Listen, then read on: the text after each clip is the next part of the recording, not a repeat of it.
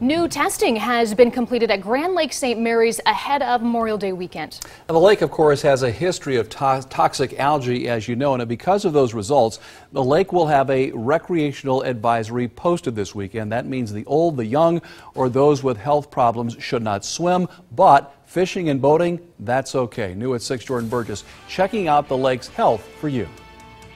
As Grand Lake St. Mary's prepares for a major Memorial Day weekend, those who live up here tell me the lake is no longer in the rocky position it once was, but that smoothing out all the rough edges will take some time.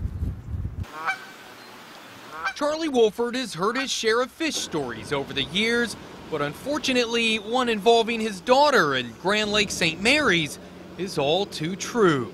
She went to toss a rock in, and instead of going kerplunk like it would for water, it did like a... That's how much toxic algae was on Grand Lake in 2010.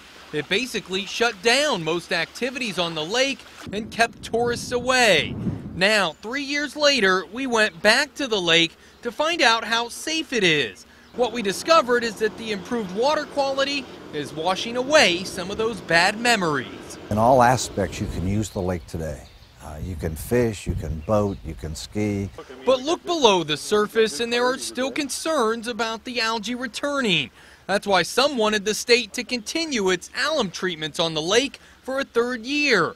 An EPA report shows the treatments reduce the phosphorus that the algae feed on by 55%.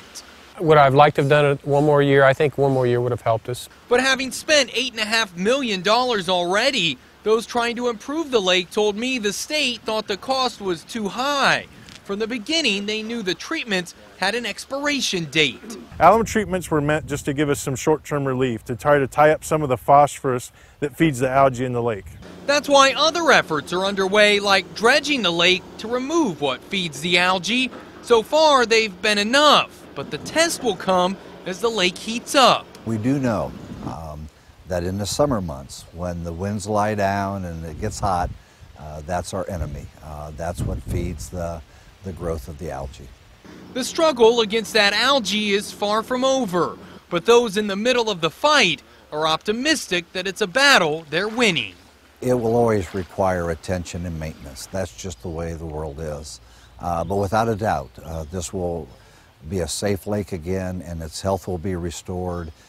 Many I've talked to hope that this is the year that the number of visitors returns to pre-algae levels and that, like the waves here, they keep coming back.